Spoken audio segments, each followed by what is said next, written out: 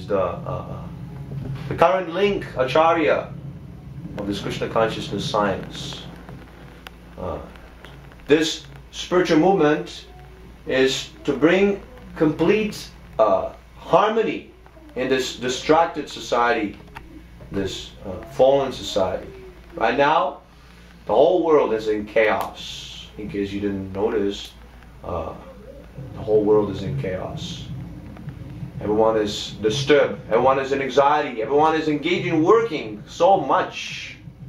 So many hours. Jeez, just right now, we're getting disturbed by this nonsense.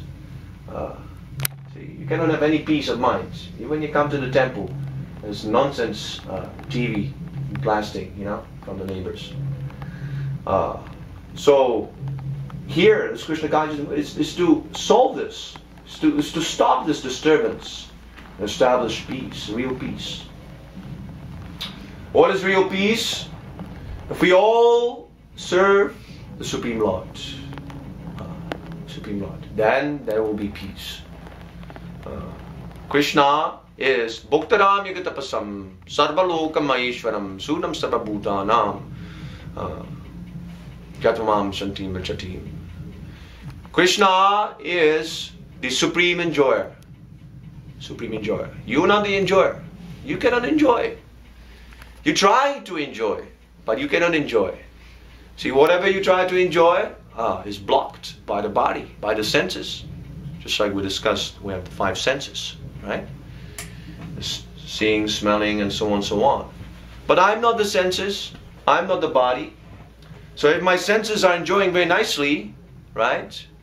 The ear is enjoying sound, the tongue is enjoying foodstuff, the eye is enjoying some beautiful form, touch, and so on and so on. I get no pleasure out of it. I'm simply looking, simply observing how my body is interacting, how my senses are enjoying. But I'm aloof.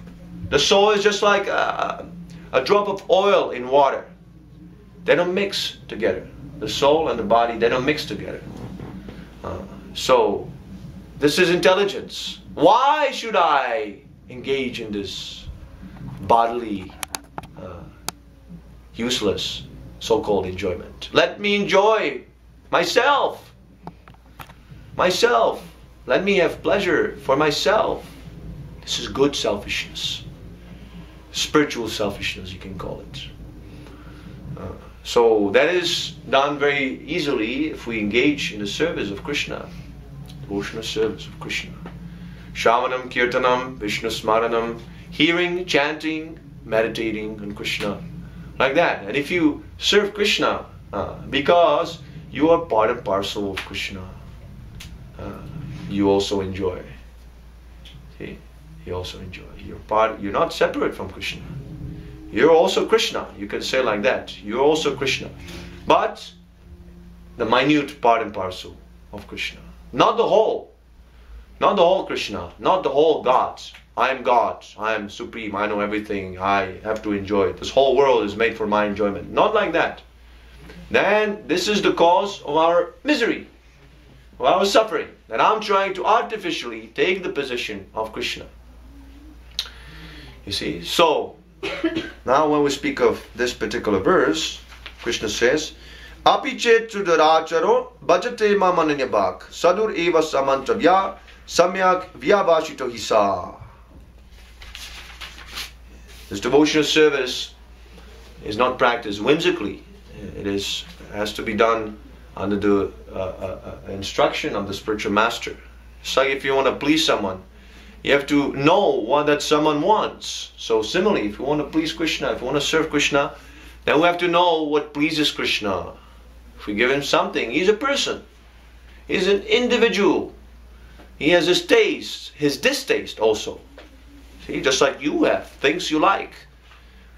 You like to dress in a particular way. You like particular type of movies. You like particular type of music. If I give you music you don't like, and I say, I'm a very good friend because I'm trying to do good to you. That is not very nice, actually. Just because you have a good intention doesn't mean that your action is good. See, so we have to inquire what Krishna wants. And therefore, devotional service is practiced under the instruction of the spiritual master. This is the beginning of Krishna consciousness. Any respectable gentleman must have a spiritual master. If he doesn't have a spiritual master, he's like a ship without a rudder. See? No direction. Spiritual master gives you a direction. Now in the discharge of devotional service, sometimes there is some fall down, some weakness, some temporary exhibition of worldliness. So now, what happens very often is that we become a little proud, just like the gopis. And the gopis, they thought, oh, we're the most fortunate women in the whole universe because Krishna is dancing in our midst. So they became a little proud. The gopis are the highest class of devotees. Highest, topmost class of devotees. Completely pure. Completely pure. These relationships on the spiritual platform, Krishna and the gopis, this is the most difficult subject matter. Most difficult. One should not indulge in these discussions unless he's completely purified from material lust. So even they became a little proud, and when it happened, Krishna disappeared to teach them a lesson. Teach them a lesson. Similarly, while practicing Krishna consciousness, there's sometimes we become proud. We become proud. Oh, I'm so pure. I'm a saintly person. See? If you engage in this process of Krishna consciousness, then people will very much respect you. See? You're just like a ray of light in the darkness. You become just like a ray of light in darkness. See? This society, this time is very dark. No etiquettes. People have no good behavior. No etiquettes. Nothing. No compassion. No proper behavior. Nothing. Nothing. Nothing. Simply like animals. Gratifying the senses. I'm the body. I'm the senses. Now let me gratify. Even to the extent of someone pushing someone down. So many animals are killed simply for the satisfaction of the tongue. Right? So many children are killed in the womb for the satisfaction of some insignificant sex life. You see? So this world is very dark, actually. Very dark. So when you become a Krishna conscious devotee, then immediately people, they will try to grab, oh, there's some light there. There's some saintly, but there's some goodness. People will gather and they will be attracted to you. So then I can become forgetful. Oh, actually, yes, I'm a very saintly person. I'm a very, very nice devotee, very pure. And we become forgetful. Why? Why we have become devotees? Because the spiritual master has come down to this rotten place. Because Krishna is giving us this knowledge. See? Everything in Krishna consciousness is based on the mercy. Prasadam. It's like we distribute prasadam. It's a mercy. It's not a right.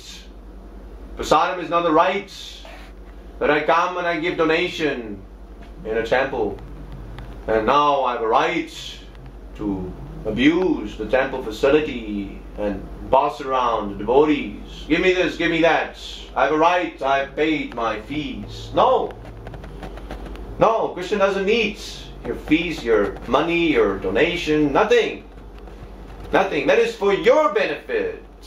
Yes. We have stolen from Krishna. Everything, whatever you can think of, is the property of Krishna. Sarva loke maheshwaram. What is this insignificant money, insignificant Montreal, insignificant Canada, insignificant earth? He is the master of all the universes. Krishna is the proprietor. So, if we give something to Krishna out of our free will, not by force, not by intimidation, come on, donate, give some money. Not like that. No. With the understanding, yes, Krishna is the Supreme Lord. He has given me so much. He's given me the light, He has given me the sun, the food stuff, everything. Even the money. Where's the money coming from? It is an exchange to gold. It's an exchange with gold. So who has manufactured gold? A materialistic scientist? He has manufactured gold? No! Krishna has created gold. You have taken the gold at one point and you have made money. And now you're giving me money for my labor. You're cheating. Gold Krishna has given to everyone. Why you have stolen from Krishna? You see? So it is for our benefit that we give to Krishna. So we can become purified. Krishna is taking charge of his devotees. You don't have to worry. He's taking charge of the birds and the beasts. Even Lord Jesus Christ, He says this. So if you surrender to Krishna, if you give something to Krishna from your heart with love and devotion, then Krishna will take full charge of all your necessities. So now, when that happens, one should not become proud, as I mentioned before. In India, this is very much prominent. This bogus, I repeat, bogus, completely bogus caste system. Caste system. What is a caste system? I am born in a family of a Brahmin. I call myself a Brahmin. Qualification, 0. 0. And still, I profess to be a Brahmin. So, how Srila Prabhupada, how nicely he has exposed these false rascals. He has come to the West and he has made the Brahmins out of mlechas, out of the Western people. Western people, they should not be proud. In India, they are considered to be very low class. Very low class. At least in India, there is some culture. Just like you mentioned, that you're missing the culture here from India.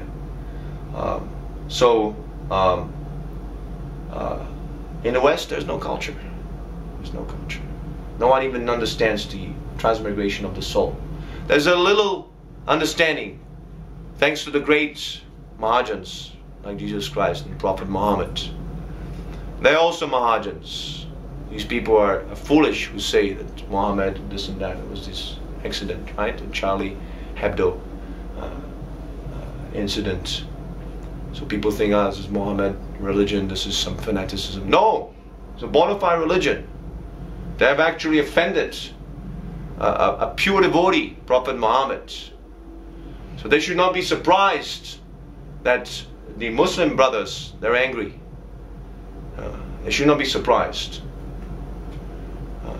It's a great insult to Prophet Muhammad. So in India, what is this? What is it called? The Bollywood, all this rubbish, nonsense. Nothing to do with Krishna consciousness. Don't be misled. Don't be misled. This is completely demoniac. Demoniac. So Srila Prabhupada has created Western Brahmins to smash this idea of caste system. That simply because I'm born in a particular family, particular vamsha, I'm automatically Brahminically citizen. That is a good asset, yes.